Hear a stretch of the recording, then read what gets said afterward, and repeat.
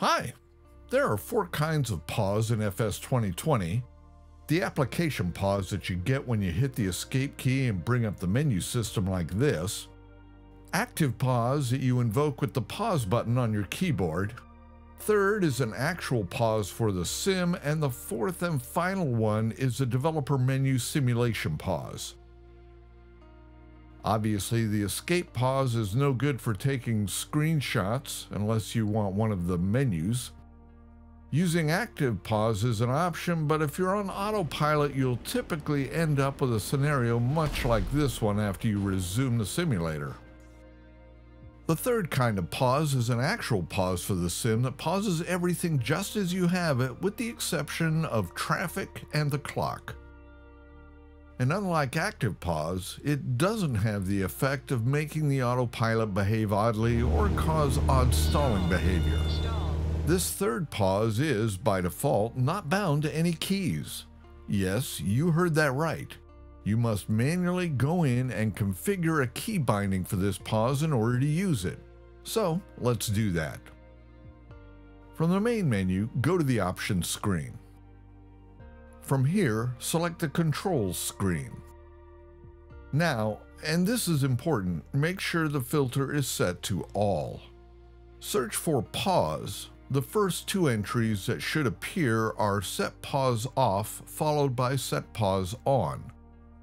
You can click on the Start Scanning option so the program will scan for whatever key you type. I assigned Set Pause Off to Control P. Click on the Validate button to make the application ensure that this assignment doesn't conflict with any others. For Set Pause On, I set this to P, and again I hit the Validate button.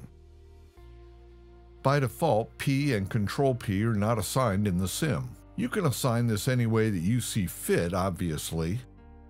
Once that's completed, click Apply and Save at the bottom of the screen, and then hit Escape to exit.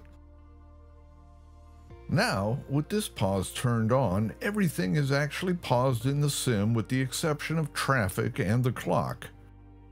You can still use the drone cam to look around, and you can see by the vehicles still moving on the ground on the streets here that indeed traffic is still moving, and the sun will also be moving with the clock.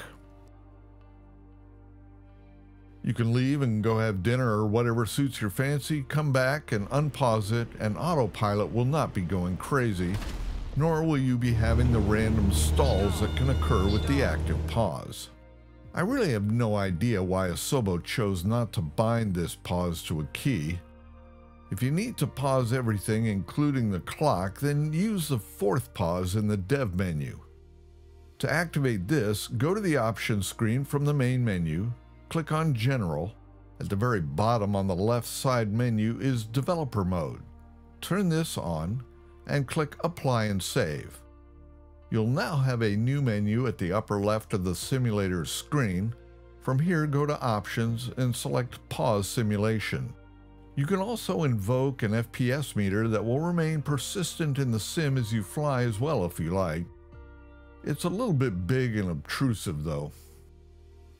The developer menu pause simulation will pause the clock, but oddly, it does not pause AI traffic on the ground or in the air.